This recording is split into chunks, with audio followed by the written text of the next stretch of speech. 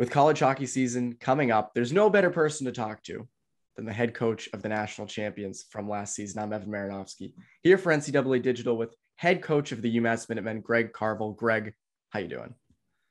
Good, Evan. Good to catch up with you.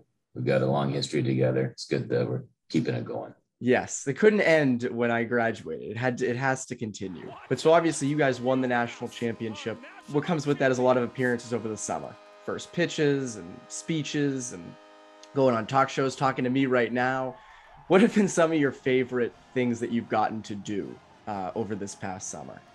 The highlight would probably be, we actually did 2 first pitches with the Red Sox. We went in, I think it was end of May, early June, and our players had all gone home. So it was just the staff. And I was able to let my 9-year-old son throw out the first pitch. I had done it 2 years ago and it was nerve-wracking.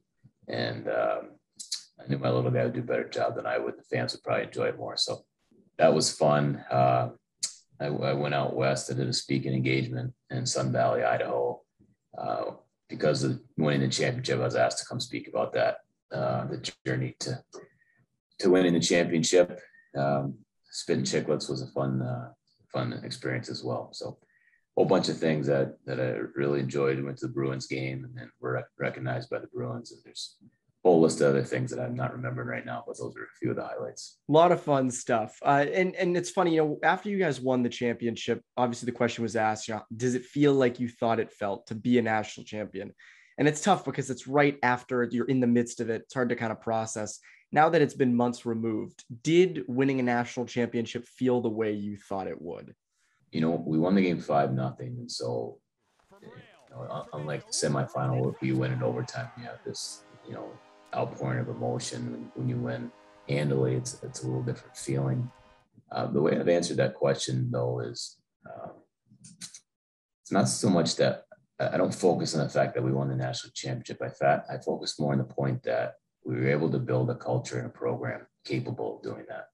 Because when we got here 5 years ago, UMass was a long way from even dreaming of winning championships. So when you ask how's it feel to win the championship, I don't think about that game. I think about what we've done to build basically our culture, which I think is the big reason why we win. And that's what I'm really proud of. It's not the fact that we won that particular game or how we, the wins that season. It's the accumulation of how hard we worked to build a certain type of program. You mentioned the journey to get to that point, and I'll never forget when we were talking to you in the fall of 2019, the season after, going to the national title game with Kale and Mario and the whole crew. You mentioned how the team can't be complacent. No complacency. That was the word you always used. Complacency. You have to avoid it. Now, for this season, you've won the national championship. How do you avoid the complacency heading into this season?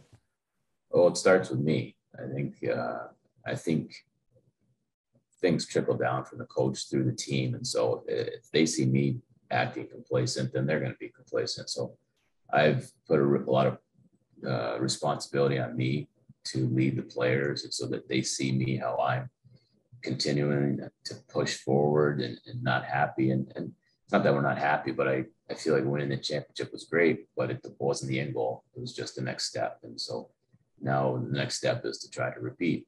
And complacency is a major concern.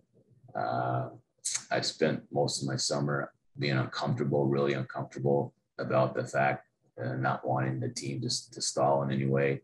And the fact that we have 10 new players with 26 guys and 10 of them are new. So that's a big percentage of your team that you have to incorporate. Weren't part of last year's team. So it's a big challenge just to onboard that many guys and so that they understand standard of play here, standard of how we do everything on and off the ice. So it's a lot of work. And it is every year. Usually you have 6, 7, 8 new guys. This year we have 10. So a lot of new life in the room, a lot of new personalities, and we got to work hard to come together and find that chemistry. Because I think ultimately that's, you need a strong culture, but you need a team that really comes together. I thought our kids did that outstandingly last year. You mentioned the new faces. every year the recruiting class for you guys gets better and better. Last year, obviously, Josh Lupino was sort of the standout. He went right into the top six, and he's someone obviously I think most people expect to have an even better sophomore year. Of this freshman crew, who do you expect to make that jump into a top six role or a top four role on defense? Who are guys we should watch out for? There's a couple guys. Lucas Mercury he was a 6th-round draft pick to Carolina. He's looked good early on. He could be a top 6 player early in his career. Scotty Morrow went the 2nd round this year to Carolina as well. He's looked real good on the ice. And Ryan Ufko is another kid who was, I think he was a 4th round to Nashville. So those 3 kids come in as freshmen, already drafted. We haven't had a lot of kids like that. Most of our drafted players have been drafted after their freshman year, from Kessel, Leonard, Lindbergh, Lapina. We've got a pretty impressive list of kids who went through a couple of NHL drafts, but then came to UMass and showed developed to the point where they became NHL draft picks. But we've got 3 kids in this freshman class that are draft picks that I think can be impact players right away. So 2 spots that I think, will be up for grabs for sure is 2 in the top 4 of your D. Zach Jones and Mark Delgaizo are gone. You mentioned last year Mark Delgaizo being maybe your best player, someone who could do it all on D, and Zach Jones being this elite puck moving power play type defenseman. Those are big shoes to fill. How do you replace the production and the efforts of those guys? Yep. No, they're very big shoes to fill. So were Cale Makar and Mario Ferraro, Jake McLaughlin. It's just you get the next group of kids and you push them and develop them. But we've got three good players coming in the back end. Slava Demin is a transfer from Denver who we'll have 1 year with him, and he's a veteran guy. He's played at a very good program and is a very good player. So him, and then we talked about Scotty Morrow and Ryan Ufko. So those are 3 pretty high level defensemen. I think we're going to have, again, a very, very strong back end. We've got 8 rostered defensemen. All 8 kids can play, and it's going to be competitions. It's the first time where I feel like it's going to be really tough to decide which 6 kids get to play from night to night. Always a tough decision, especially with the better recruiting classes coming into UMass every single year. Another transfer is Cam Donaldson. And I remember last year going into the season, in your preseason media availability, nobody asked about Carson Jasevich, and Carson went on to be a huge goal scorer for you guys. I remember your SID Jill Jakuba saying, how did no one ask about Carson Jasevich? And I was like, well, who is he? So I'll ask Cam Donaldson, what can we expect? Is he a guy who I know he's a smaller player, but is he someone that you're looking for to sort of fill in some of that offensive upside that Carson brought?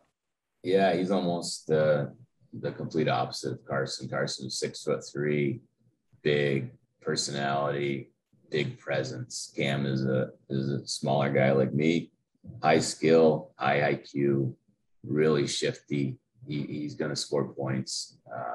He was a very good player at Cornell, and he's going through an adjustment.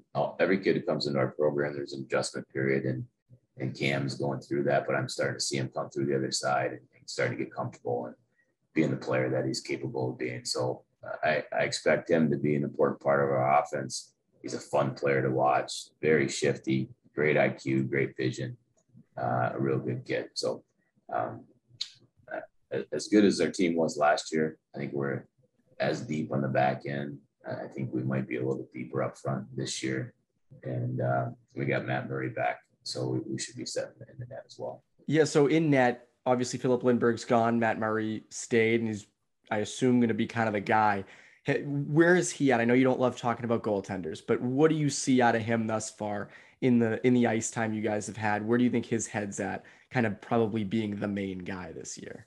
Yeah, I'm happy for him. This is his 5th year that we'll be together, and I've seen him continually develop over those 5 years. Jared DeMichael does an outstanding job with our goalies, and it's been tough for Matt and Philly Lindbergh for 3 years. They had to battle for the net, and I'm happy for Matt that there's a big gap right now between him and our other goalies, which that's never been the case for him. So he's going to carry the weight. I hope he plays every game. I hope he's has numbers like we saw last year, and I hope the team plays really well in front of him, and he has an outstanding year and signs a contract at the end of the year, like Lindbergh did last year. And another thing, obviously every team is excited to have fans back in their buildings, but I think for you guys this year it's going to be a little more special, given that the Mullins Center is the size it is, and you're going to be raising a banner on that opening night with fans going crazy probably. Is this something you're thinking about? I mean, what do you think it's going to be like when you step out there onto the bench for the first time with the fans and the banner raising? I mean, have you thought kind of what that might be like for you guys? Yeah, a little bit. Went to we had a football game here on campus this weekend. UMass played Boston College, and it was great just to be in an environment with pulsating energy. And it'll be a real special night on October 2nd when we raise the national championship banner again. We're playing an excellent hockey team in Minnesota State, who was right there in the Final Four with us last year, and it's been a strong team for many years. So it's going to be quite a night where we're going to make history by raising the banner. Then we're going to have to follow that up ready to play a really good hockey team. And I would hope that the building will be full. I hope, COVID issues are not peaking, so there's no issues as far as I know. Everyone's allowed in, just need to have a mask. And it should be quite a night in Mullins Center. And come with a full voice. Fans should come with a full voice. Greg, it's always a pleasure talking to you. And for fans, for college hockey fans around the country, make sure to keep it here with NCAA.com for the entire season.